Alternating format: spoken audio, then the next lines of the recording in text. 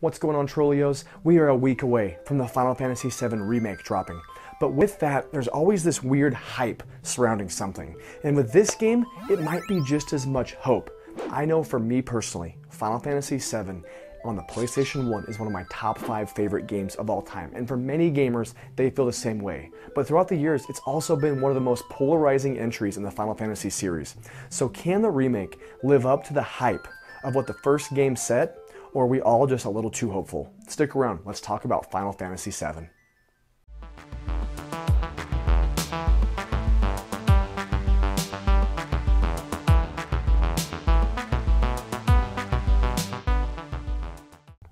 Today's video is going to be a little bit different. It's going to be a little bit more straight off the cuff, straight from the heart, talking about Final Fantasy VII and one of my favorite games ever.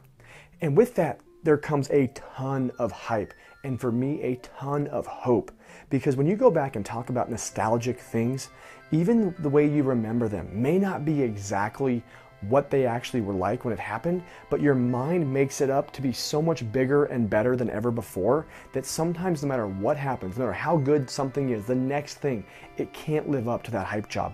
And that's what makes me nervous about Final Fantasy VII, the remake. I played the demo. In short, I loved it. But I can also tell you that it didn't give me that same feeling I had when I was playing the original. And with Final Fantasy VII, let's go back a few years. Let's go back to when it released. In '97, it was all over the place. And one of the biggest things that Square Enix, or Squaresoft, I believe at the time did, was they created hype for this game. There's a reason Final Fantasy VII is one of the top-selling PlayStation 1 games, is because the commercials behind it, the magazine covers. I mean, just take a look at some of the advertising on the commercials here. An evil empire is sucking the life force from the planet, destroying all that's in its path. It's up to one soldier of fortune to save the world. If he succeeds, you survive. If he fails, you can always hit the reset button. Final Fantasy VII. PlayStation. Every magazine cover that had to do with gaming had Final Fantasy VII, and in particular had Cloud Strife on the cover.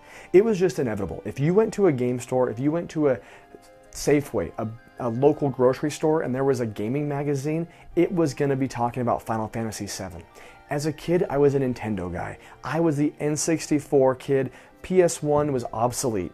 But I'll tell you what, when Final Fantasy VII started getting hyped, it was something I'd never even thought about. But the amount of hype and the amount of just crazy advertising made me jealous, and I didn't even know what the game was about. So Final Fantasy VII had the complete power and money and the marketing behind it, and that helps. I mean, don't get me wrong.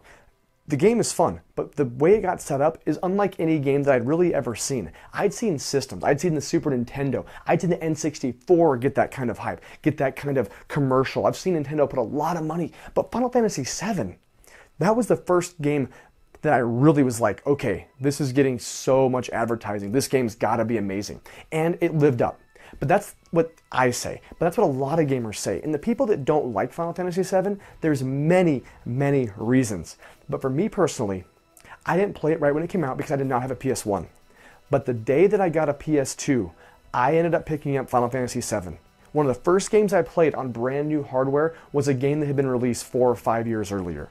And when I played Final Fantasy VII, it instantly hit me, and I knew why this game was so hyped. And I couldn't wait to get through it. The music, the setting, the main character. And at the time, even though the graphics were a little bit lackluster when the PS2 would come out, I was able to look past all of that and experience, in my opinion, the greatest JRPG that I'd ever seen. And for many gamers, Final Fantasy VII was the first JRPG they ever played. JRPGs were kind of a niche market. It wasn't that they weren't popular in a way, but they just weren't really transcending the global sales charts like other games in the 8 and 16-bit era. So if you were playing a Final Fantasy game on the Nintendo or the Super Nintendo, it was almost more D&D-like. I mean, not that it wasn't RPG-ish, it just was so much different than what Final Fantasy VII brought to the table. And many people will still say Final Fantasy IV, Final Fantasy VI are the best Final Fantasy games ever made. And hey, I'm not going to disagree with them. But for me personally, Final Fantasy VII was incredible. It was just one of those games where my mouth dropped on occasion, on occasion, on occasion. I couldn't put into words how I felt. And even as an adult today, that's really why this game ranks in my top 5 games. And it's not because I can go back and play it every day, every week, every year even. I haven't played it in 15 years because I played it, I experienced it, and it left me with a feeling that very few games have ever been able to accomplish since. So that's my background on Final Fantasy VII. But what is it about Final Fantasy VII and the remake that makes me nervous? Well, first off, it's that feeling of nostalgia. No matter what you think about a game, if they remake it and make it absolutely perfect, it's still not going to be exactly how you imagined it. Now, for me, Resident Evil 2 was the way to make a remake. It is absolutely amazing, and I cannot wait to play further remakes in that horror genre. But for me personally, I almost like the idea of how I felt about Final Fantasy VII 20 years ago. I almost don't want to have to compare it to the new game because I don't know how this game's going to be. I don't know if this game is going to be a 10 out of 10 across every message board, every gaming site, or it's going to be a 5 out of 10. But what I do know is no matter how great or how bad the reviews are, it's going to be my own personal feelings that are going to dictate whether or not this game lives up. And for many gamers, it's almost impossible. We're going to have this group of gamers like myself who were able to play it roughly around the time it came out, back when it was fresh, back when it was new. And they're going to have this specific feeling involved it's hard to explain. It's that nostalgia. Then we're going to have a group of gamers who have grown up hearing about this legend, this Final Fantasy VII, Sephiroth, Cloud, all these characters that they grew up hearing about but never really got a chance to play because it's kind of hard to go back and play some PS1 games. I'll be the first one to admit the PS1 and N64 graphics are some of the worst to go back and play because it was the first iteration of 3D, and as fun as it was definitely the first. It looks a little rough. I mean, I can draw pictures that look better than the graphics on the PS1 and N64, and that's saying a lot because I'm a terrible artist. And so for the gamers that have been hearing about this legend, about this amazing creation, when they're going to play the remake, they're going to get Final Fantasy VII. They're going to get this story. But I don't know if that story is going to hit the same way that the original did. And that's what makes me nervous. That's what makes me so nervous for the hype job that Final Fantasy VII Remake is getting. Not because I don't think it can live up, not because I don't think the game is going to be great, but for me personally, is it going to give new gamers that same feeling of just, I don't even know how to explain it, but just that feeling inside when you're playing a game that you're fully invested, that everything else going on around you doesn't even exist to a point because you are so involved in the game. Games today, I don't feel like get the same level of advertisement. And that's really roughly because the internet has ruined that for us. Not that I don't like the internet, but with the internet, companies aren't going to spend a ton of money on magazine covers, on commercials, because we're not watching TV, we're watching YouTube, we're watching Twitch, we're watching anything that's online. So you're going to get these little subtle advertisements. And with online gaming, you can go straight to IGN, straight to GameSpot, straight to all these places that have reviews and previews, and you can get all your information there. So it's really hard to visually see a hype job as it's happening in the video game industry because every website's going to be talking about the game anyway. Where before, if you walked into a grocery store, if you walked into a game store and saw posters, you saw advertisements, you saw 20 copies of the game on the rental stand, you knew that was worth something because they wouldn't have 20 of a piece of junk game. Okay, LJN wasn't getting 20 games on their shelf. They were getting 1 or 2 to rent. So when you go to an old game store and there was 20 and you could rent it, you knew that was a huge game. You knew it was going to be good. And so with the gaming today, it's just different. And that's okay. There's nothing wrong with that. But with Final Fantasy VII, the demo, the remake, I had a blast. The first thing that hit me was just this huge feeling of the music. It was music that I hadn't heard in so long that I forgot about, but it instantly felt familiar again. And that's what was really cool. And playing the game, the updated visuals were amazing. It was really weird hearing Cloud's voice and all the other characters, because it's like reading a book in the early days. You had to create voices in your head. And so even though the voice that I created back in the day wasn't exactly what Cloud sounded like, it was amazing. I loved the voice acting. I loved that they changed a few things up. And I can't judge a game based on a remake demo, but I can tell you it looks to be a fantastic, well-polished game. But for me, I just don't know if it can live up to that same level of expectations. I'm gonna play it.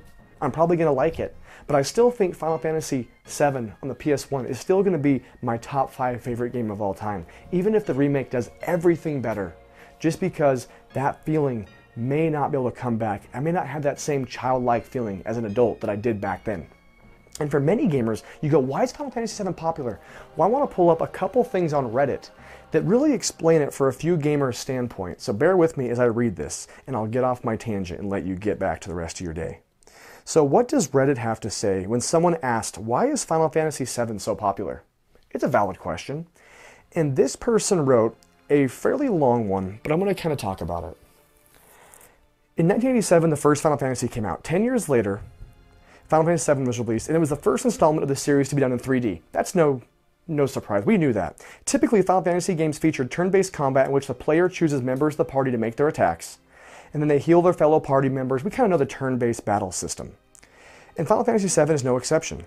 But between the amazing combat animations at the time, the incredible visuals and scenery, the lovable characters, rich and gorgeous soundtrack, and the deep and well-written story, Final Fantasy VII was pretty much a classic from the get-go, and one that holds well over time, especially with people who grew up with the game, like me.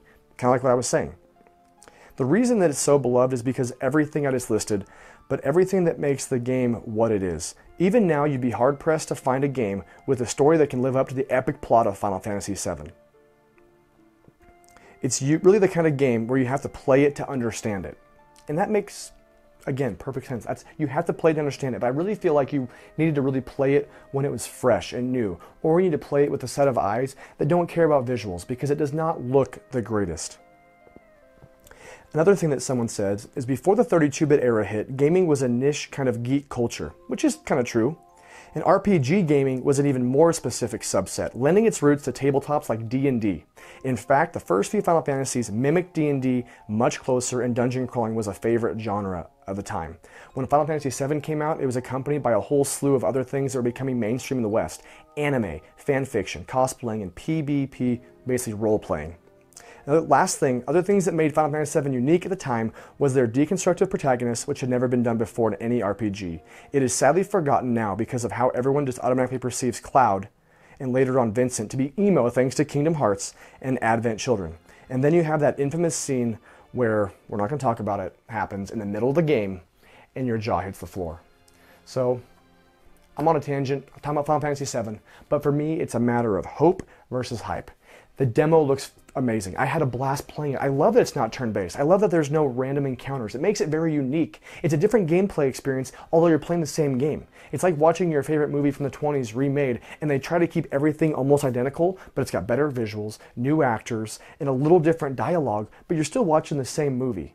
It's really unique to play the demo and the remake, and I'm definitely going to be playing it day one, but I just don't know if it's going to be able to do what this heart right here needs it to do to keep my attention and make it an all-time classic.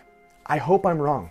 I hope that this game ends up being one of the greatest games of all time, and that gamers that have been talking trash about Final Fantasy VII can actually say, I get it now, because with the new visuals, with the updated storyline, and some of the kind of Japanese humor that didn't really cross over very well at the time, that's now kind of being redone to make it a little bit more, I guess, palatable for the Western audience, all those little things could make it just a little bit better. But I don't know, and we have yet to see what this game is like. But I know there's a long tangent, I know it's off the cuff, not scripted, a little more raw, but it's just my way of talking to you about Final Fantasy VII, the remake, the original, and kind of what I think when it comes to these things. The new game's beautiful, I'm going to be playing it, I hope you guys are too. Let me know down below, do you think Final Fantasy VII can live up to the hype, and did you play the original? And if you did, what are your thoughts on it? And if you didn't, are you looking forward to this game? Keep strolling, keep rolling. We'll see you next time.